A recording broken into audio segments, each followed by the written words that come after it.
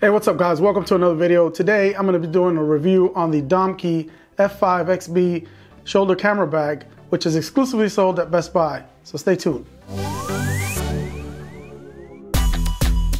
All right guys, so here it is. Let's jump into, well, before we jump into the details of the little bag here, I just want to, I mentioned that it was sold exclusively at Best Buy, and I wasn't aware of that. I did buy it at Best Buy, but I didn't know it was an exclusive bag for Best Buy.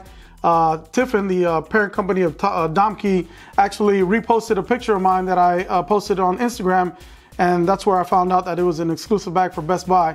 There's a similar model. It's basically the same bag, but this one is just all military style. There's no Domke logo out here. Actually, the Domke logo is on the inside, but it's basically the same bag that you can find everywhere else, like on Amazon or other camera shops that has the Domke logo out here. But it is a green military style bag. 100% wax cotton canvas is the build on it. Very nice. It brings this refinishing wax so you could maintain the nice rugged look on it. It has a camera, or excuse me, it has a shoulder strap that hooks on very easily. It has these hooks on here where you can hook onto the loop and you know, just snap that on there and you know, you're on your way. But you can also use this as a on your waist. You can put it on your belt. It has this opening back here so you can run your belt through it. I don't know that I'd use it like that. It's not what I got it for, but you do have that option. Made in USA. It's 10.5 inches wide. It's about 7.25 inches tall, and the depth of it is 4.5 inches. Brings 5 compartments. Has that front pocket here. On the inside, you have another pocket, and then you have your 2 dividers, which create, you know, 3 compartments for you. These are adjustable dividers, so you can take one out. You don't have to use them. Just, you know, configure it according to what equipment you're using it with. Great little bag. I think it's you could pack several things in here. If you have a DSLR body, you can get that in there with about 2 lenses. If you're using Micro Four Thirds, you can jam pack it with plenty of stuff in here. Or if you have like a point and shoot, an action camera, a mic, or whatever, you know, a small tripod. You know, just several ways you can configure this little bag. So obviously we all have different needs and stuff, but I always like to explain why I make my purchases.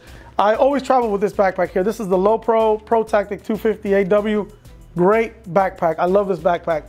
And it will always go with me when I travel.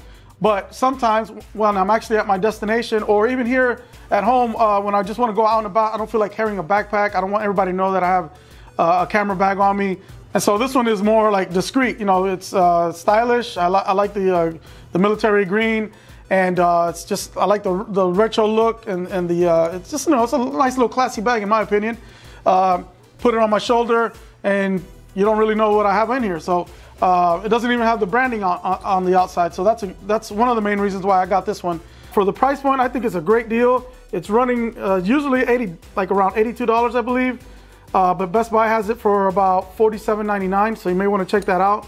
All right, guys, just so you can get an idea of what you could fit in your bag. Again, I shoot with Micro Four Thirds system, so all right, I usually walk around with my GX8. Get that in there, my camera body with the 25mm attached to it. I have a 42.5mm lens in here, Rokinon 8mm fisheye in there, and I usually have either the 7 to 14mm in here, or the one I'm shooting with right now, which is the 12 to 35mm. Inside the front pocket, I'll put my Peak Design clip, spare batteries, lens cap. Then my front pocket, I usually put the wipe there for my camera bag, and a brush. Just wanted to show you kind of an example of what you can get in there.